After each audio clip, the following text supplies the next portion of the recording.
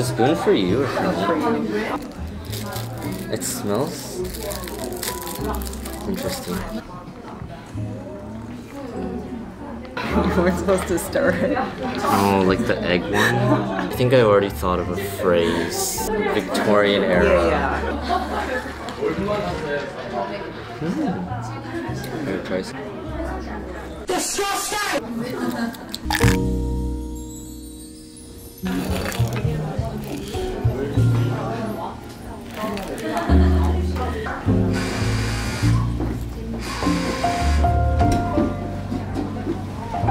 It's like an apple turnover. I feel like if they're making everything unsweetened, they should have picked a sweeter fruit for them. Like strawberry or... Yeah. The whole thing is a little so unsweetened to me. Yeah. Like there's just too much of an absence of flavor. Yeah. Like ever so slightly. Bruh.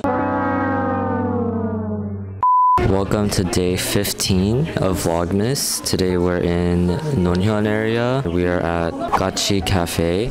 So just a little bit of context, this whole place is like, it's like a flower shop and wine bar. Food and drinks. Overall, I feel like it's not that bad.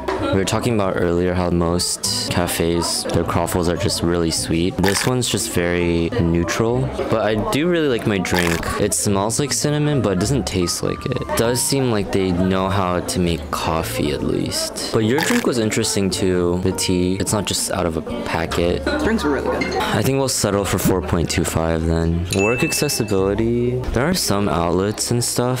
And tables are pretty big too. It depends on if you're better at working in... Like some people, they like really bright places. But this cafe, it's very dark.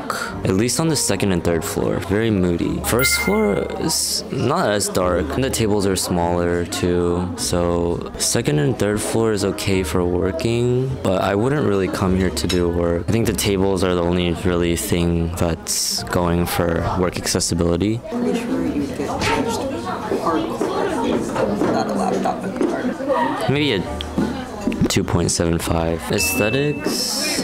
The first floor is very different from like second and third floor. But I think it's because most people who go to the cafe stay on the first floor. Second and third is for like wine atmosphere. Yeah. Moody vampire. I'll say I'll give it a 4.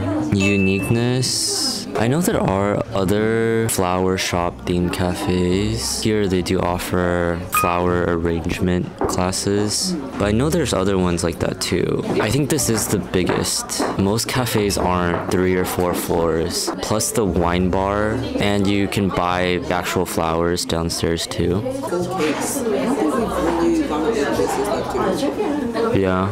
Not like full birthday cake style. Yeah, it's usually slices. So they have full cakes and they're really pretty. Yeah, 4.5 for uniqueness. There's just a lot of different elements that go into this one cafe. But I know other cafes do that and it just looks like just a vomit of things. But here I think they do a good job of, yeah. Bathrooms, I wouldn't say they're the cleanest. There's like spider webs, but it does fit very well with the theme. There's like a vase of flowers. The sink is interesting. I'll give it a 3.25 for the bathrooms.